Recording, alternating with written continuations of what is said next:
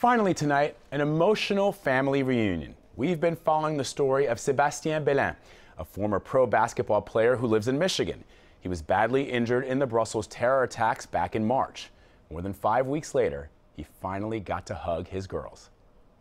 You're about to die, and you're like, no, no, no, no. And when we first met Sebastien Bellin 2 days after the attacks, he told us it was his 2 daughters that gave him the strength to survive. I'm thinking, I gotta make it. I gotta make it. I gotta make it. I gotta make it. I gotta see my daughters again. I gotta see my girls. Where are you going now? To the hospital. 41 days later, he finally got his wish.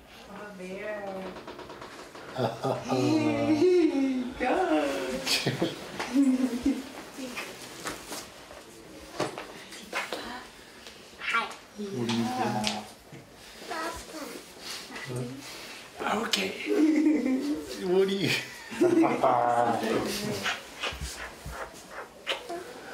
What's up? Bellin, his wife Sarah, and their 2 kids were together again. I didn't want them to grow up without a dad. You know, everything worked out. Everything worked out for the best. You know, I'm keeping my legs. I'm alive, and my 2 little girls just walked into the room. So everything's gonna be all right. Girls, come here.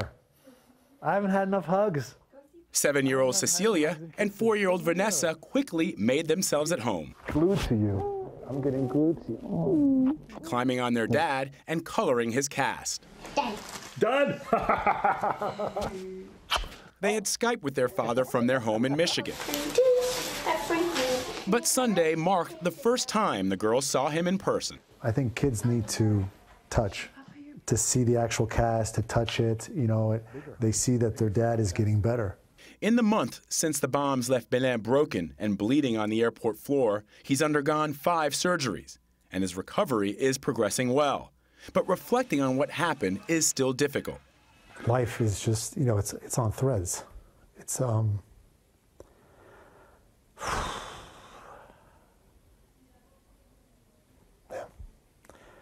You need a lot of luck in these situations. Luck, and his family by his side. When you get out of something like this alive, you feel pretty confident. You feel pretty confident that you can overcome anything. Because if you can beat this, you can beat anything. Seb told me after the attacks, all he thought about was his daughters growing up without a father. He survived, and it's so great to see him with the girls. That is the CBS Weekend News for this Saturday. The news continues now on our 24-hour digital network, CBSN, at cbsnews.com.